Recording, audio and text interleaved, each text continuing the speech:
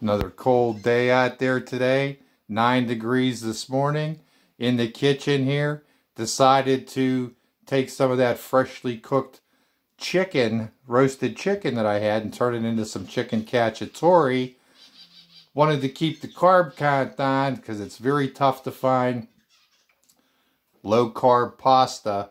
So I got my order in from Vitacost for some Shirataki. And what I've done is I've taken a bag of frozen broccoli and I've cooked that in the microwave. 5 minutes on one side, flip it over, put a hole in the bag, cook it 5 more minutes on the other side. I've also taken some mushrooms and some fresh green pepper and some sweet red pepper, and I've combined those with some onion, and then those were nuked in the microwave in a separate bowl as well.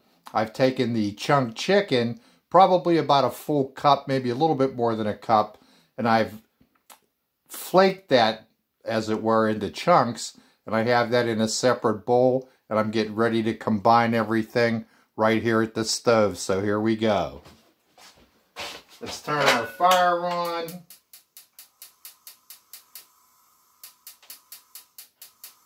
Come on. And for some reason that didn't ignite. So let's do this. There we go. Going to get that pan hot. I've got some sauce. I've got some minced garlic.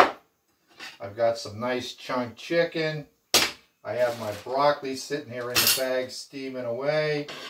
I've got my combination of the onion, the peppers, and the mushrooms in the microwave bowl, which is super, super hot.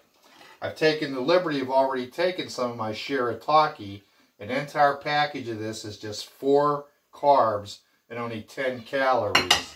And what I'm going to do is I'm going to take and put this together in stages. My first stage is to take my microwave peppers, onions, mushrooms, and throw them in the pan on a medium heat. Yowzer, that bowl's hot. And we're going to spread them out just to get a little sizzle. This is going to be a covered dish momentarily. I'm going to take some of my garlic, minced garlic, which I always have on hand, and I'm going to throw 2 nice teaspoons of that and just a little bit of the juice to give it that nice garlicky flavor. I've got my own homemade sauce, courtesy of Picnic Table Farming, available on Amazon, both Kindle and hard copy.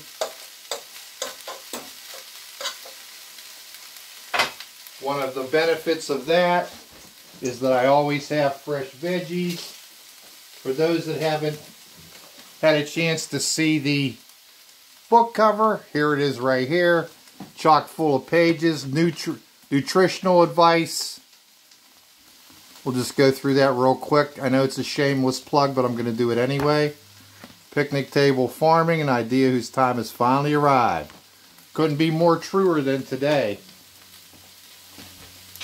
So we've got our Shirataki. It's all nicely cooked. This is angel hair. We have our vegetables in the pan here that we've added the garlic to, which just is very nice and aromatic for the garlic lovers. And I'm going to add some of my sauce right into the pan here with our other vegetables. Give it that nice color and flavor. I do make quite a good sauce, if I may say so myself. And I'm going to open my bag of the steamed broccoli, and I'm going to add that now too.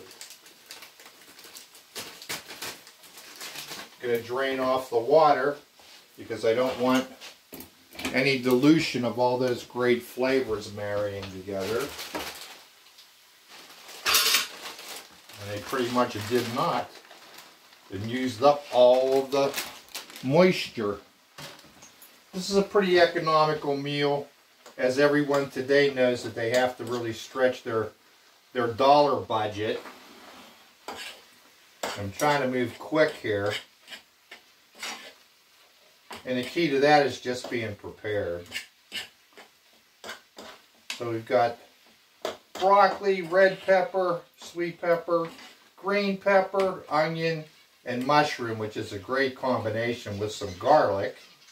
And I actually want more sauce in there. I do like sauce. I go through great pains to have good sauce.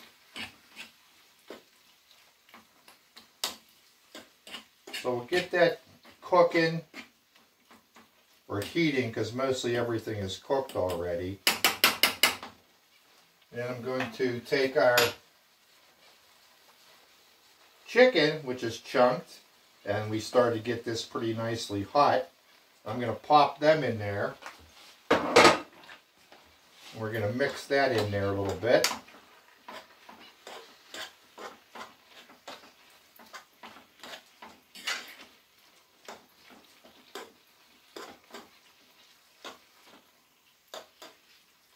So we have a nice, colorful, flavorful, hearty meal without breaking the carb bank, which is always the trick if you're diabetic. And I'm going to finish off the rest of that sauce. Stick that in there. I'm going to put the lid on this for a couple of moments.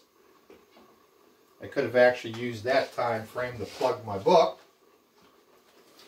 And we're going to stick that again over top of our Shirataki pasta, angel hair, for a nice home-cooked meal. Again, what we have in here is some nice mushrooms, some broccoli, some sweet white onion, some red sweet pepper, and some green pepper, and 2 teaspoons full of minced garlic. So we're going to let those flavors kind of marry one another there, and then I'm just going to add the shirataki in there, heat everything up, and just pop it on the plate. And I'll call this a one-pan wonder on the stove, but actually we did 2 microwave steps prior to. We did the microwave of the broccoli, was already frozen, and we also microwaved the onion, the peppers, and the mushrooms in a bowl covered so it didn't go everywhere inside the microwave. Because like everybody else, I don't like a filthy microwave either. And if you don't cover things, splashes build up, and then you just keep nuking them, and they become like, it's like mining when you go in there to clean it. I'd rather just keep it clean, but that's just me. Alrighty, so we got some nice steam going here. We've got plenty of sauce. This is smelling wonderful. We're going to take our shirataki and we're going to dump that in there, and we're going to mix that all together just to kind of heat everything up. And then we're going to plate some of this. This is definitely would serve 2, maybe even 3 people. So I'm going to take about half of this and pop it on a plate.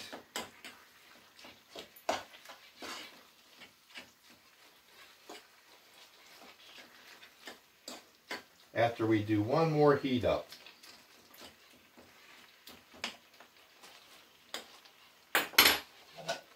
I like different consistencies. I like complex flavors to be mixed.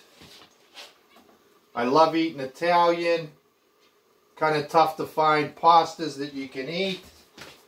As I said before, the shirataki, only 4 carbs for the entire package and 10 calories. That's about as low as it goes. I haven't found anything else lower than that. You know, even when you use the twisty zooks and the other vegetable pastas, they still have more than 4 carbs. So this is an ideal pasta to use in these Italian dishes. We've got that steaming in there. Everything's already bubbling. I can see through the lid. You can see the steam right there. I'm going to turn this off. We're going to start to layer this out on the plate.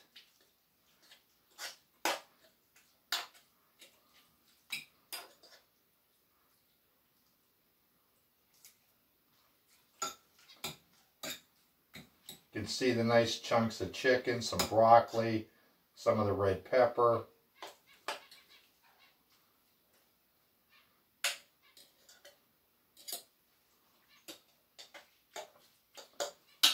And that's going to be more than enough right there. That's an easy 3. And then what I'm going to do is take a sprinkle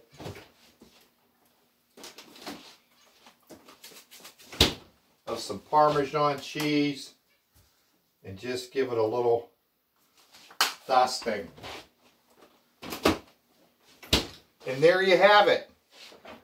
Another original recipe right in Vincenzo's kitchen. Remember to be kind to one another out there. Help your neighbor if you can. Stay well. Be safe. All right, we'll see you.